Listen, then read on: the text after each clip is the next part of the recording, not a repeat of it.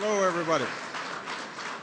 Good afternoon, and welcome on behalf of Michelle and myself. We are thrilled to have you at the White House. It's good to see all of you, including the Dean of the Diplomatic Corps from Djibouti, Ambassador Ohai. It's wonderful to see you again.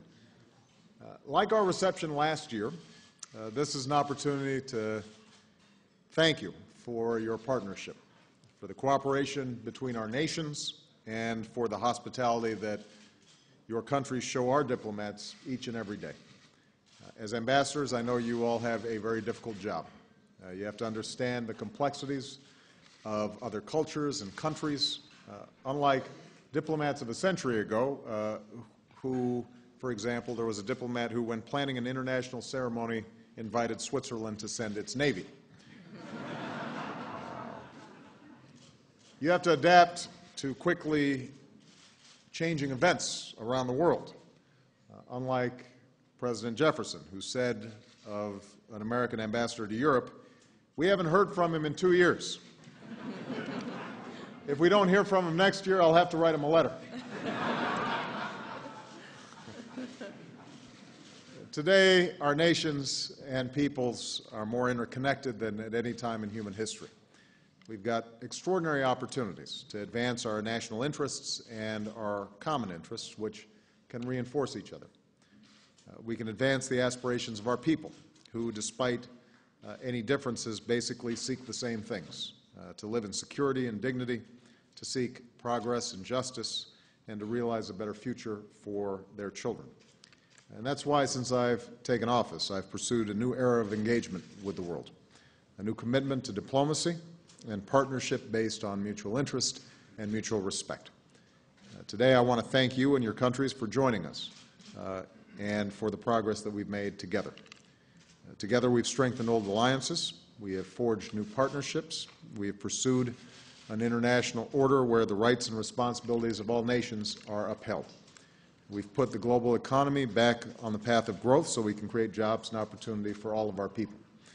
Together, we're working to confront violent extremism, to prevent the spread of nuclear weapons, and to secure vulnerable nuclear materials. We're engaged in the hard work of pursuing peace from the Middle East to Sudan, and promoting development to give people and nations a path out of poverty. In short, we are doing together what none of us can achieve by ourselves. But, as I've said in my visits around the world, building the future we seek cannot be the work of governments and diplomats alone.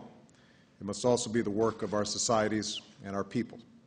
That's why we're expanding partnerships and exchanges between our business leaders and entrepreneurs, students and scientists, civil society, and faith communities.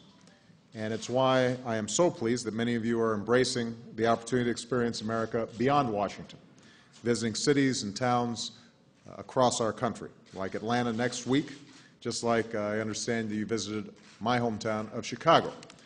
I understand that you took in the incredible architecture, the culture, the people, even our world-famous Chicago-style hot dogs. They are hard to resist. I noticed, though, that you did not go in January to experience our wonderful January weather in Chicago. That is easy to resist.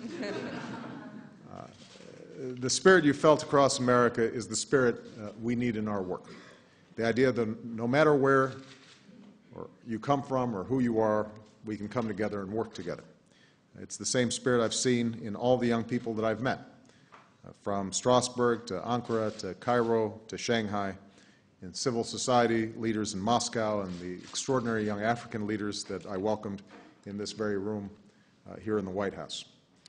One of them, a young woman, stood up and looked at me and asked just how committed the United States is to this new era of partnership. I want to conclude by telling you exactly what I told her.